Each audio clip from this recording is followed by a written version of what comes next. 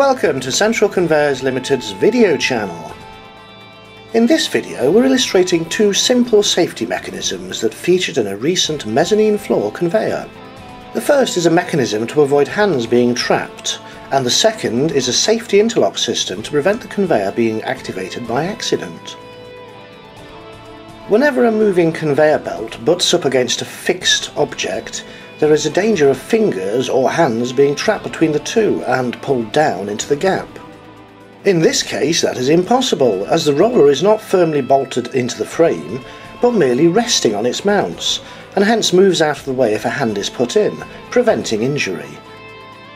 For good measure, it also triggers a sensor that stops the conveyor and sounds an alarm.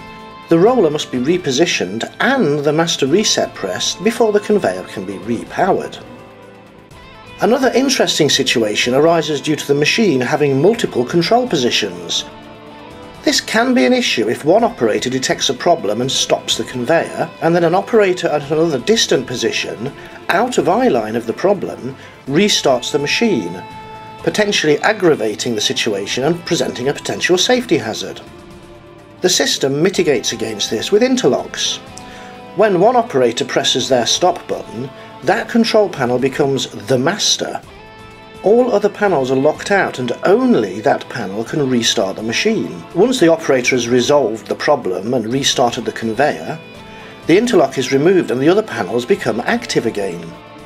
Even the master reset button cannot override this behaviour, the reasoning being that the person pressing the reset button will themselves be out of sight of the problem and will not be in a position to judge that it's safe to restart. Once an operator presses their stop button, their panel light flashes, indicating which position it is that is currently the master. One practical problem arises out of this. If an operator does stop the machine, not because of an emergency, but because they simply don't need it any longer, for example at the end of a shift or during a lunch break, it would then be necessary for their replacement to walk around the machine to find out which control position is the master before they can restart the machine.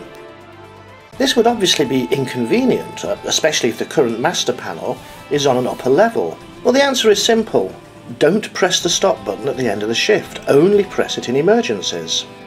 The machine is designed to power down automatically when it detects that no packages have been present for 60 seconds and would allow any control position to subsequently restart it. We hope you have enjoyed our little presentation.